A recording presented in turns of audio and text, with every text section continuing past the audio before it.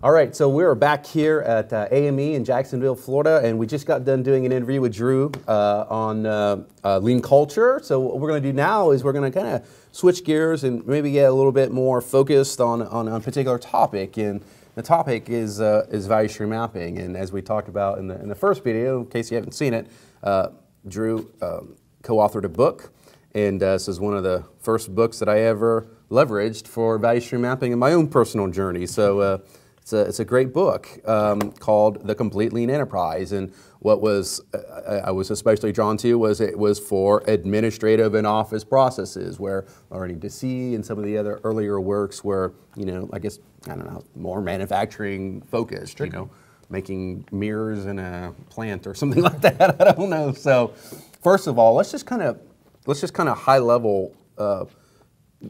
Tell us about the book a little bit, in particular, maybe how it's different than, say, Learning to See, and why did you write it, I guess? Basically, for the reasons you just mentioned, people were taking Learning to See and trying to apply it to more complex situations, even in manufacturing. Like I worked a lot in the 90s and into the 2000s with job shops, high mix, low volume kind of places.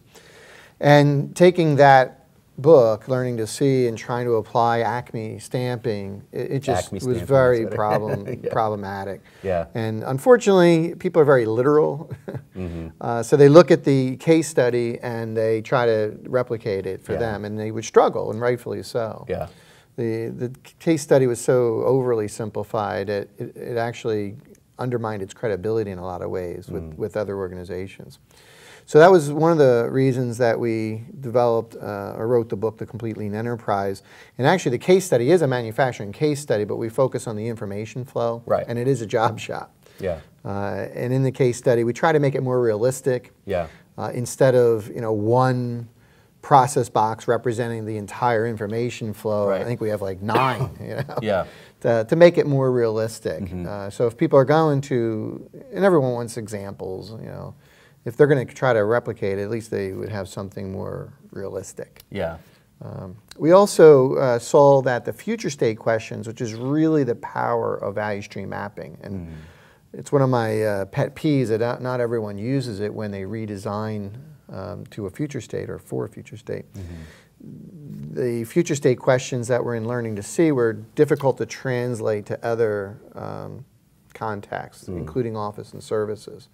So we took those questions and reworded them, changed their sequence a little bit, so they were more friendly and more understandable for people in office and service environments. Okay, so what are some, let's just, as we're focused on office and service environments now, as it pertains to value stream mapping, what are some of the pitfalls that you see folks falling into?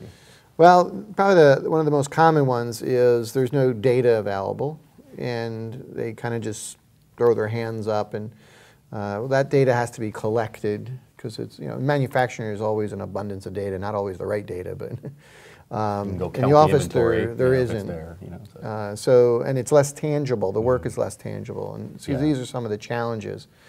But that being said, you can't just throw your hands up and say, well, that's the nature of the office. It just means you have to have a little more keener skills for value stream mapping to do a proper map. Yeah. A lot of organizations, they send me maps to look at, and they're not really proper. They don't have the right data on there. Well, we don't have that data. It's like, you can collect it, Maybe as a precursor to the event, you might have people collect information quality type information, what we call complete and accurate in the book. Have them collect it for a few weeks. So when you actually do the map, it's available. Another pitfall is they tend to spend too much time in a conference room doing the map. And part of this is to make work visual and visible. Well, you have to see the work to be able to do that and map it properly. So go to Gemba, even Office Gemba. So, which can be difficult. How many people can you get in my cubicle? How many people can you squeeze into my office? So we typically keep the team small, 6 to 8. You can get 8 around in a cubicle. To actually see the person demonstrating the work, actually even conducting the work in front of the group. Short of that, because sometimes in the office and services, the work isn't just in one location. It could be around the world. So we'll do virtual tours. We might, get on a computer in a conference room or a meeting room, and the person has access to the computer-based tools, and but we're projecting it up. So they're actually doing the work in the conference room so everyone can see, everyone can learn together. Yeah. Because you can describe to me in words what you do, and I could have a completely different interpretation than Greg over here, Right. We need to learn and understand it together, and the only way I know to do that is through direct observation. Yeah. Yeah. You ever use any, like, I don't know, like go to webinar or something like that and like watch people's screens? Absolutely. Yeah. I've had maps where work was done in China. Sometimes we've flown them in, other times they're on Skype going through what they're doing with using the camera, and we can all have a better chance of understanding what they're describing to us. Yeah. Because if we don't understand it, when we go to redesign it, we could really mess it up. And I've seen that happen. I always ask people, how often does that happen? Yeah. Where a change was made because people didn't quite understand it. All the time around here. Right. So we want to avoid that when we do the mapping event. Yeah. Let's talk a little bit about percent CNA. We talk about it in our value stream mapping course, and credit you guys because I think you were the first one. I mean, first that I was ever aware of to use that term. Talk a little bit about the importance of that metric. Well, it's complete and accurate, right? So I could have incomplete information, or I could have information that's inaccurate. So we kind of combine those two just to kind of keep it simple. It is a measure of defect or correction waste. And in office and services, that's probably the biggest waste. Sure. And it's usually the focus of the first future state or future states. Yeah. Because you can never flow if the information or service quality is not there. What we learned, and we experimented with this many years ago, how do you get that information? So if I ask you, you're doing some sort of work, you're doing a process. If I ask you, what is the quality of your output? It's incredible. Exactly. So we don't ask that question. Yeah. You ask the recipient. Yeah. You ask the recipient, and you'll get a better answer. Yeah. And then you'll ask the recipient for some examples, and what are the top 3 kind of problems that you have, and so. It That's really a bit of a swag, though, that, probably still in many cases, right? If we've not collected it prior to the event. And most people, we'll lay it out. If there's 10 orders, let's lay them out. Let's look at them right there. So it's a little more than a swag, but sometimes it is. Yeah. And I always tell people, whatever number goes on the value stream map, if you want to tighten it up later with some real data collecting, you can do that. Sure. I can think of maybe 2 or 3 times in 17 years of mapping. Value stream mapping. We used to call them level 0 maps years ago. Level 0, I've never heard of that. High level maps. That's what Bo and I used to call them. Okay. So, I think maybe I can count 3 times where some post mapping data collecting made us rethink the future state in any substantial way. Sure. Okay. So you've already talked about some of the differences, but are there more differences that you can think of between an office, value stream map and say a traditional manufacturing map? One of the big differences too is there's some natural variation in more so in office and services. So what we recommend is to actually depict the information in a form of a range, the data. So if I ask you what your process time is to do whatever, an order, and you say, well, it varies. The phone rings, then So we say, okay, what would be the variation, without the phone ringing? Just flat out, here's 2 orders. Oh, that could be 5 minutes, that could be 10. Okay. I might challenge that and say, when was the last time it was 10? Oh, just today. Okay, that's good. Someone starts saying, well, it could be 5 minutes to 50 minutes. When was the last time it was 50 minutes? Oh, 3 years ago it was 50. All right, in the last week or 2. Yeah.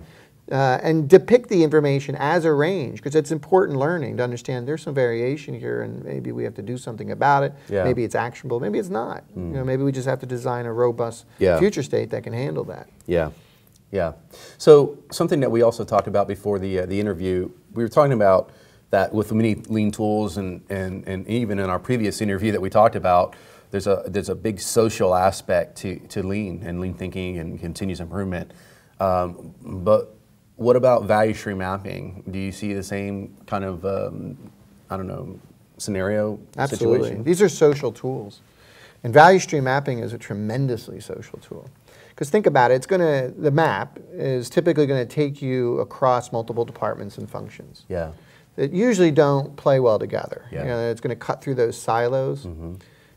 So this will bring people together in just learning from each other in the current state. Yeah. And it's going to be a shared vision of the future state across these departments. So there's a huge social aspect to this. Yeah. Yeah. And I think a lot of organizations overlook that. Yeah. Even beyond the event itself, and the map is complete, I ask, what do you do with them? Yeah. And a lot of times, oh, we put it in, you know, on the computer or something, one of the software tools that are available. And I say, well, that's a shame. You know, why would you not post it up in the various areas that are affected by this change? Because we're talking about systemic, radical change with value stream mapping. We're not talking about incremental improvement. Right. You know, so we need to communicate that and let people know what we're doing, why we're doing it, what's the progress, you know, where are we at. And what a great way to do it is post the map, make notes on it, that this has changed, these are the new data or metrics. So I think people lose a lot by not adequately sharing them and making them part of the fabric of our visual management. Have you ever done it to where you kind of, your future state map, you know, you had the ideal state, future state map up here, over here, but then you had a separate version, which was so you had the current state here, ideal future state over here, then in the middle as a working future state, like, in other words, to kind of see the progress? Have Always. you ever seen that? Yeah. I do that more so than ever doing an ideal state. Yeah. I want something that's practical that we know we can do. Yeah. No, but what I'm saying, where it is now. So if I walk in, I walk into the room and I can see, oh, there's the current state. Here's where they want to go eventually in 6 months. And oh, here's where they are now. We just mark up the current state. Oh, okay. And you cross things out, you update it, and then ultimately it starts to become the future state. Yeah. So we just say mark up the current state. Okay. So, because it is the new current. Sure. So, and we're not naive to believe all the changes we make are going to work. Yeah. So we want to update the metrics on the map, update the map itself, and verify, this is moving us in the right direction. If not, maybe we need to reconsider, you know, the future state that we envision. So the last question I have for you is I've given you all these softballs to knock out of the park, you know, so I'm going to give you a fastball here. So there's, you know, and I'm sure you've seen it, maybe there's within even the lean community, some, you know, maybe, I don't know, folks that think they're pretty knowledgeable on the topic. I'm trying to be politically correct here, you know, I'm on podcast and video. Don't bother. And they're pretty critical of value stream mapping. And some people will downright say, you know, it's misused, it's abused, it's some people their whole life revolves around their value stream maps, and nothing else really matters. What's your sense on that? I mean, how critical is value stream mapping to developing a true lean culture and really invoking change? Do you think you can do it without it? Do you have to have value stream mapping as part of your kind of portfolio of tools? What's your thoughts on that? Well, being an author of not just one book but 2 books on value stream mapping, I find it as a very powerful tool. Yeah. Do you have to have it? Probably not. But how are you going to convey this vision of where we're going? Yeah. In real terms. Yeah. You know, if you have another way of doing that, then so be it. Yeah. But if you don't, this is a way of doing it, you know, with the future state. How else are you going to grasp the current condition? Yeah. And remember, again, value stream, it is misused and abused. Most, I would say 50% of the maps that people ask me to look for are not properly done. Current and future state. It's discouraging. So I can agree with some of the sentiment. But it just tells me we need to better teach it. Yeah, it doesn't mean you throw the baby out with the bathwater, right? Yeah. You know, so how, you know, these value streams cut across functions and departments, as I said earlier. So how are you going to get that clear to everyone? If you have another means of doing that, then so be it, in a visual, understandable way. Now, can it be misused? Any tool. It's a tool. Sure. And any tool can be misused. Yeah. So I've had people mapping departments. You can't map departments. You map flows of service, information, material. I've had people map things of just tremendously limited, like printing a purchase order out. Don't do a value stream map for that, but I've seen these things. Yeah. I've seen people do a decent job of current state mapping, but there's no future state. So why, what's the benefit of that? Yeah. Or they show me, when I ask, where's your future state, they show me a current state with 100 Post-it notes up of all these ideas for improvement. And I usually respond to those people, don't ever do that again. That's not what the tool, how it should be used. Yeah. It's, what are you going to do with 100? Oh, we're going to make a list and we're going to prioritize and put names and dates on it. I'm like, really don't do that again. So that just tells me that we've not done an adequate job of educating people on this powerful tool.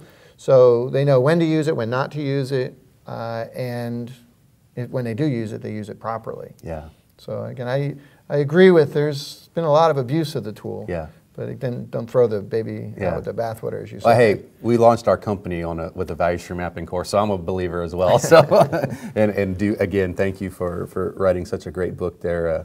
It helped me a lot. Long before Gimba Academy was ever. With your product development background, you may be interested in the second book too. Yeah, definitely. Maybe we could do another podcast and we'll talk about that. Perhaps. I've been doing a lot of work with that book actually the last 2 years. Very good, very good. All right, well thank you, sir. Thank you. All right. Thank you, Ron. Take care.